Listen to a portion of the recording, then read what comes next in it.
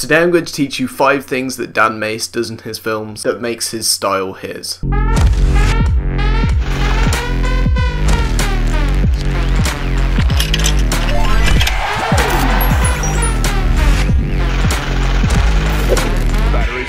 Hey guys, my name's Nick and welcome back to another video. I know I've been gone for a while, I'm sorry, I've been away. There's a big new chapter episode 2 coming shortly. Anyway, if you'd like to check that out and it's out, I will put a card. If not, then just continue watching the video, but I'll put a lot of effort into it and everything. Okay, so some of these things I'm going to talk about are in editing, where it's like physical stuff that you can do in an editing software, which are like specific things, but I'm also going to be talking about more general things he does in his films that kind of make them work. Also some physical in-camera things that he does. Okay, so number 1 is he always has some sort of narrative happening in the background. What some filmmakers or vloggers or something will do is they'll talk about something and then they'll have a sequence with music in the background that relates to what they were talking about. But with Dan, you rarely get that. They seem to always be put together, so he'll be talking behind the cinematics, but rarely is there any time in a video where Dan isn't talking about something, except during the intro and during some very, very short sequences. A way you could go about utilizing this is making sure to plan out the story of your video and turn it into more of a story than a video, and then try and translate the story into a video with you narrating. It's kind of confusing, but if you get what I mean, write out a script for the video and make sure there's little time where you're not talking and continuing the story. The second thing that he does a lot is he uses shots in quick succession. A lot of people will use a shot or a cinematic for a long period of time,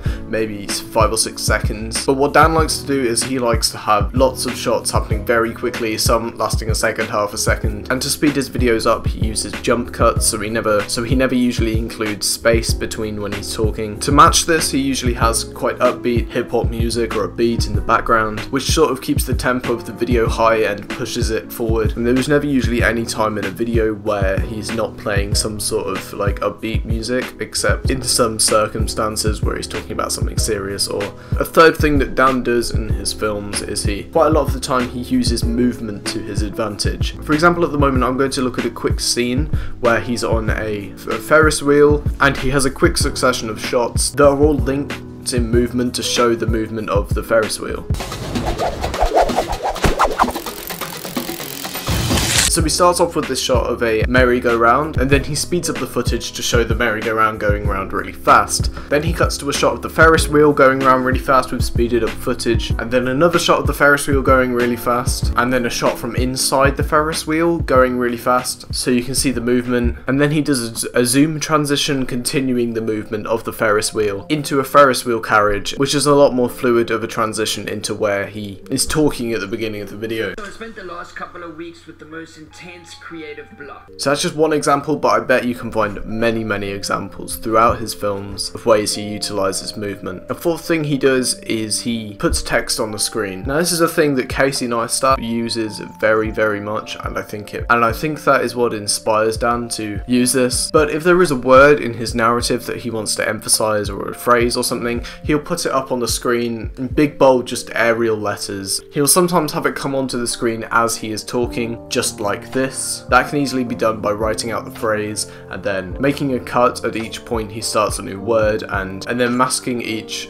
piece of text so that after each cut a new word or letter comes in. A final thing that Dan does is he utilizes color grading to give all his footage quite a similar look. He has a lot of blue in the shadows, and you can see that, especially when he shows himself in New York City. The closest LUT, I guess, that I can relate to the color grading that Dan does is the Osiris M31 LUT, and I'll leave a link for that in the description if you'd like to see it. It's very similar to the color grading that he does, and yeah, this particular LUT is free, but the way you would go about this sort of color grading manually is you would add in quite a bit of contrast, lower the shadows, add quite a bit of blue to the shadows, and add some orange to the highlights, because blue and orange are contrasting colours, and this is quite commonly known as the orange and teal look, but Dan uses it where the shadows are brought a lot lower down than, say, Sam Calder or other travel filmmakers would use it. Before I end this video, I want to say please don't copy Dan. He makes incredible work, and I doubt he's watching this, but he's a real inspiration. But be inspired by what he does. Don't copy copy it outright. It's obvious when you're copying someone, but taking inspiration and taking something that someone else does and putting your own creative twist on it is a great way to improve your own work. And if you like this video, please leave a like down below, I would really appreciate it. And if you're new here, hit that subscribe button. I'll be making similar videos like this, also editing tutorials, and my new chapter series, which will probably be monthly or every 2 weeks, I'm not sure at the moment. They're originally going to be weekly, but they take way too long to edit, and I just don't have that time in my life. Anyway, yeah, leave your thoughts in the comments below, and I'll see you guys in the next video.